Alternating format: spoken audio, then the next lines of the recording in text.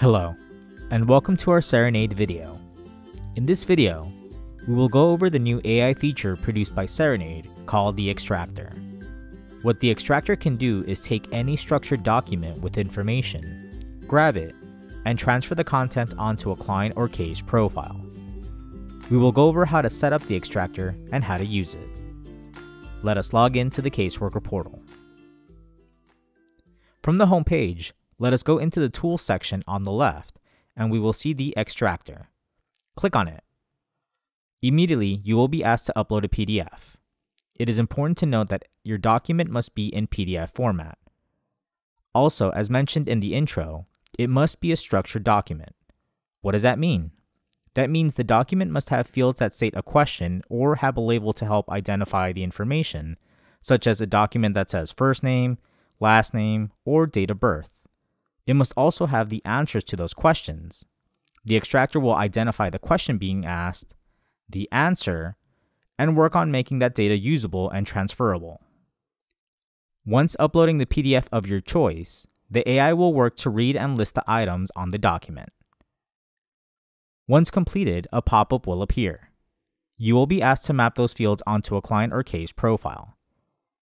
If this is your first time, you will select the first option and name the new template. What this does is by creating and mapping this template once, any future instances where you upload a similar document, the software will already predetermine those mapped fields. Also, if you do not have the proper user access rights, you will only be given the choice to select an existing template. The ability to create or modify these templates is only reserved to those who are enabled for these access rights, which can be done inside the admin tools, specifically in your user profile section. Let us proceed with naming this US passport and click on Apply. You will now see a list of items extracted from the document and a viewer of it. This viewer can be resized to your preference, and you will go one by one selecting what information you want extracted from this document. For those items you want to keep, you want to map them by selecting the entity, the category, and then the field. For those you do not wish to keep, you do not have to map. You can then see the scanned value, which is the AI determining and listing the information. But you can modify this text if it is incorrect or formatted incorrectly. In the entity, you will select if this is for the individual client profile, business client profile, or case profile.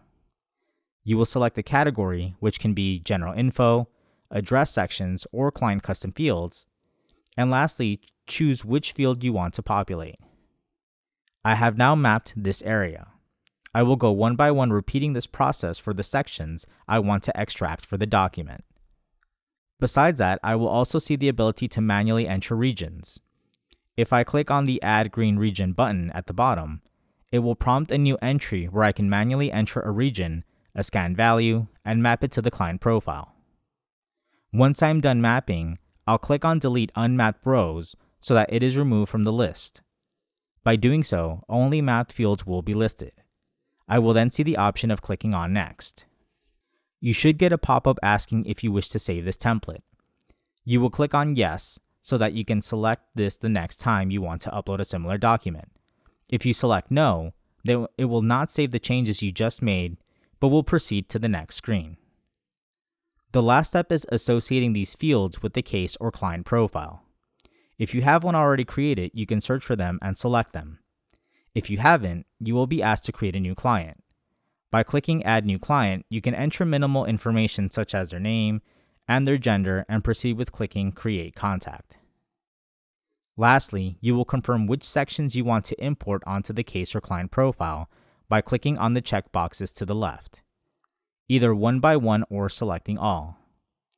Please note that these fields here will also list what is presently inside the client's profile. Consider this area as making sure you want to overwrite these areas inside the case or client profile. Once I have checked the boxes I want to import, I will click on Save.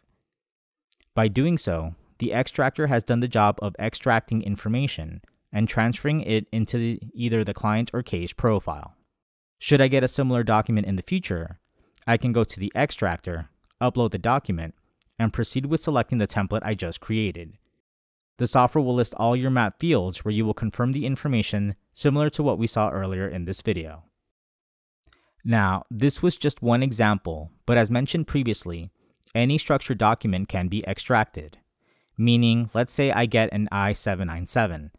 I can use the extractor to upload it, map it onto areas of the case profile as you see here, specifically the notices section, confirm what information I want to transfer and for which case by searching for it, and in doing so, be able to instantly save those notice receipts to its appropriate location. And not just a typed document, but maybe you have a handwritten item, such as a previously handwritten form that was submitted. You can upload a form, for example, and the software will extract your handwritten answers to the best of its ability.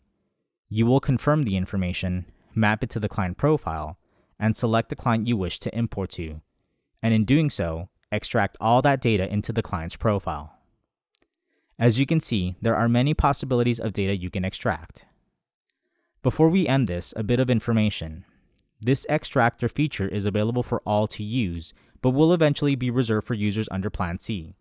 Should you wish to continue using the extractor, you may contact your sales account manager about upgrading your subscription. This concludes our video on using the extractor powered by Cerenade.AI.